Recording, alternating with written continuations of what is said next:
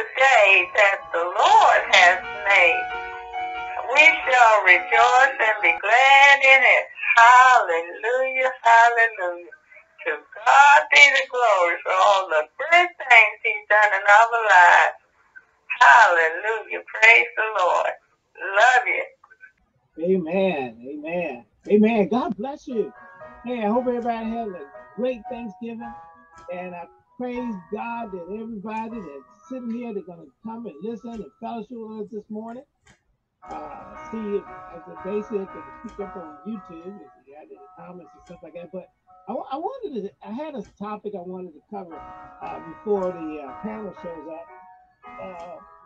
And the title over there, you see it, is do you have joy over one sinner that repented or died?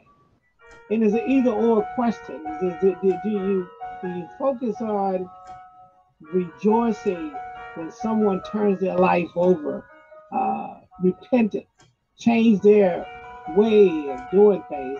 And I guess a lot of cases when we sit there and ask that question, some people say, well, what things I'm doing wrong? And that's the only thing that you probably need to focus on is what is it that I need to repent from? And I said many times, and I say it again, concerning the fruits of the Spirit. The scripture said that we're supposed to bear fruits of the Spirit. We're supposed to operate according to the characteristics that comes along with the Holy Spirit, not act being religious, because I think that's the biggest thing I wanted to discuss a little bit with you this morning is it's time to stop being religious, because religious folks, history has shown that they more rejoice over killing somebody than somebody repenting. And look at the history we talk about. We talk about all the way back from Jesus, how people responded in a negative way concerning the good things that Christ was bringing. The Pharisees and the Sadducees, and even the people, the crowd too, right? That when it came down to crucifying Jesus, even Pontius Pilate was sitting there saying, what has he done that warrants the crucifixion? Capital punishment. They one time they sit there and they wanted to stone him, and they call him a sinner, they call him names. We're going to try to talk about that today at the panel. But some of you have seen the fact is that religion have caused wars to occur. Religion has caused people to have like the Spanish Inquisition, if those who don't know about that. Hey, or even the time of slavery, the atrocities that occurred during those times, or even lynching, and I'm talking about just people robbing and stealing and killing. And some of those people do that and say they do it in the name of the Lord. Religious people would take a plane and fly into a building, kill thousands of people, and cause a war. We've been in a war in Afghanistan for like 20 years, all because of people using religion as a justification to do the atrocities that occur. So I think it's something to think about. So do we rejoice when a sinner repents? Do you rejoice? I mean, I know sometimes you probably say, well, you're a sinner yourself, right? And that's something to think about. But what about the people that you really feel that are not meeting any of the standards you consider important, right? So one of the things is, and I want to share these scriptures with you, so we can do this before the panel shows up, and we'll shift to another subject when that does occur. But until that time, let's look at this. It's right here. Yes, some people sit there and ask the question, well, doing ministry, they got a backdrop. What do you want? Hallelujah. It's about the word, right? It's not about people. It's about the word of God. And it's not about challenges. It's about trying to say, what's the word say, right? We talk about the fact that we want to make sense and understand of God's word. We want to, because we as the body of Christ have that responsibility. And it's not dedicated for a few, it's accepted for all of us to study the word of God. Just like Nehemiah 8. So they read in the book of the law of God distinctly and gave the sense and caused you to understand the reading of the word. That's what we want to do too. And that's what is so important. The Bible says for you to study to show yourself approved unto God, not unto man. I know man needs to give endorsements if they want to. But the bottom line is you don't need it. You need to get and study the word of God for yourself. And that's what sometimes ministry is about, is trying to get the word of God, man, and see what the word says. And I think we can start from there. Here's an example when I asked a question about, do you rejoice? Do you understand that heaven rejoices when a sinner repents? You know, it's not about trying to throw somebody in the well or burn them alive. It's all about trying to bring people up, because it's God's will for all men to be saved. And if that's his will, then that should be our will as well, right? Because thy will be done on earth as it is in heaven. Look at this in Luke 15, verse 3. And he spake this parable to them, saying, what man of you, having 100 sheep, if he lose one of them, does not leave the 99 in the wilderness and go after that which is lost until he find it? And when he has found it, he layeth it on his shoulders, rejoicing. And when he cometh home, he calls together his friends and neighbors, saying to them, rejoice with me, for I have found my sheep which was lost. Verse 7, which is the same concept I really want to put in a narrative for you to think about. Verse 7, I say unto you, likewise, joy shall be where? Where? In heaven. Over what? One sinner repentance, more than over 99 just persons which need no repentance.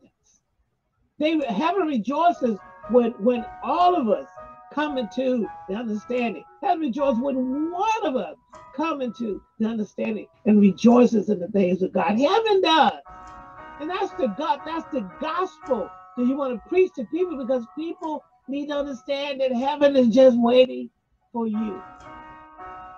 You as one individual. We collectively, the body of Christ. But just one person at a time.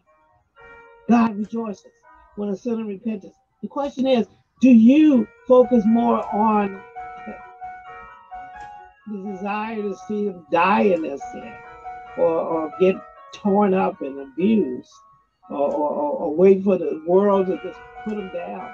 Are you more enjoy of talking about sinners opposed to encouraging all of us to change, right? I just something you got to think about, because that's one of the things is that heaven wants everybody to repent and come into the glorious gospel of Jesus Christ, and that's what we want to do, right? Because that's you want to be glad. The fact is that that's what heaven did for you, and that's what heaven would do for all that come to the glorious gospel of Jesus Christ. He said in verse 8, either what woman having 10 pieces of silver, if she loses one piece, does not light a candle and sweep the house and seek diligently until she finds it? And when she has found it, she calls her friends and her neighbors together, saying, rejoice with me, for I have found the piece which I had lost. Verse 10, likewise, I say unto you, there is joy in the presence of the angels of God over one sinner that repenteth. Amen. Repent, a change of heart, change of mind, change of direction. It doesn't mean you have arrived. It means you have now moved into the direction of where God is pleased with you, not man. And I think that's the biggest concern I have concerning, religion. Religion tries to get people to be more focused on pleasing them, pleasing the doctrine. Many times I sit there, we talk about, I see where in religion, we put religion into politics to a point where I see where you have people sit there and say, if you come in with a mask, I'm going to kick you out of the congregation. And you sit there and say, how did the mask, how did the vaccination and unvaccination, how did all of that line up and weave into the gospel? How is that goes into the fact is that heaven just rejoiced that the person repented, and now we're mad because the person doesn't do it our way. How's that? How is it that we so quick to fight each other and even use politics to do things bad to one another and believe that you got to go my way or the highway? What is that?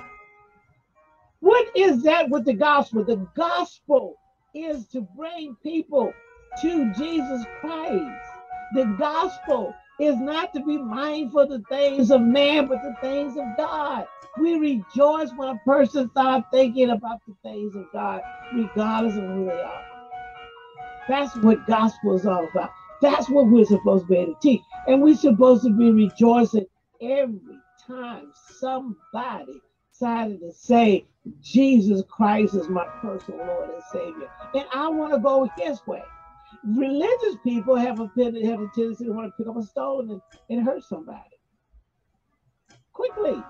You know, and that's something that we got to watch out for, because it ain't about the stoning of people, putting people down. I don't care what, it doesn't matter who you are. You got to see what matters is, are you bearing the fruits of the Spirit of love, joy, peace, long suffering, gentleness, goodness, faith, meekness, temperance. Against such there's no law. Are you bearing fruits of love toward one another, or are you bearing fruits of rudeness, of death? You know, I mean, that's where it comes down to.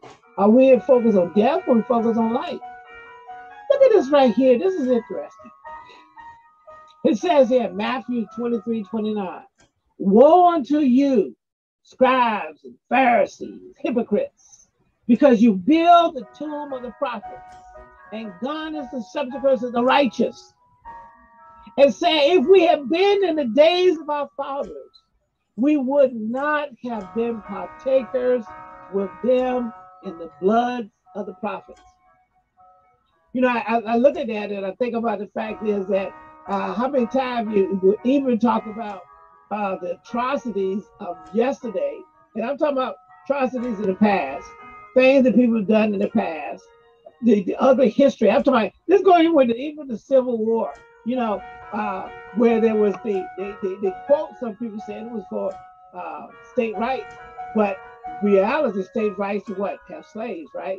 And yet we talk about and honor Jesus, but we some people want to glorify people who did things that led to captivity and to the abuse that came along with it for hundreds of years.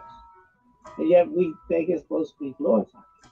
Or we don't even want to talk about it because we don't want the other history to come through. And I understand. I understand the past is the past. But Jesus said something here though. In verse 31, wherefore be ye witness unto yourselves, that you are the children of them which killed the prophets. You are the children of them which hurt other people, right? That's the question, is that how long do we sit there and focus on doing things that are not acceptable in the eyes of God? And I really want to think about that and focus on doing that which is acceptable in the eyes of God. I'm sitting there trying to get this. I thought I canceled this thing out, but apparently it's still going on. I thought I took all the alarm clocks out, but I guess I didn't. And then cancel that. And I still can't even cancel it off. So hopefully it's gone. I think I got all of them. Let me make sure. I hate when those things be going off because just jack things up a lot. But anyway, the point I'm going to get back to is that he said here, wherefore 31, you be witness unto yourselves that you are the children of them which killed the prophets. And how many people have done that, right? How many people have done are children of those who have done bad things, right? I mean, just I mean that goes all the way across, not just whites, that goes across with blacks. I mean, some people sit there and they attribute slavery to just the people in this country, but in reality, it happened even with those who helped capture slaves. Hey, brother Isaac, coming up. So the thing is that we got to sit there and ask ourselves, do we want to do the will of God? And the will of God is that we rejoice, hallelujah, when one sinner repentance, because that's what he wants. Because we don't want to be saying and glorified that we are the children of the generations of the past that killed the righteous, went to war for the wrong reason, did the wrong thing. No. We want to rejoice when one sinner repentance, because that's what God wants us to do. That's who we are. We're supposed to do his will, rejoice in his will. And I think it would do a great deal when we do that. He said in verse Matthew's 20:32, once again, he says, fill ye up then the measure of your fathers, ye serpents, you generation of vipers. How can you escape the damnation of hell?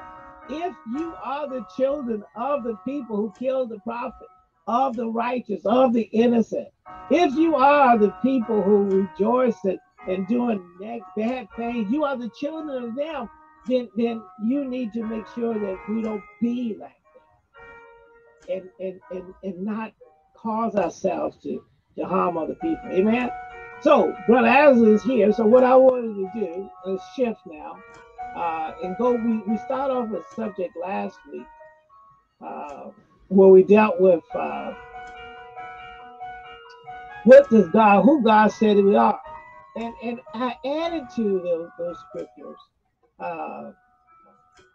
something about what people say that you are. And I wanted to make sure I cover those again, if I didn't, about the fact is that Christ asked that question, who people say that he is. And then the question sometimes is, what are the tricks of the devil used to put people down, crucify them, and say they're opposite of what God wants them to be. So how you doing, Brother Alice?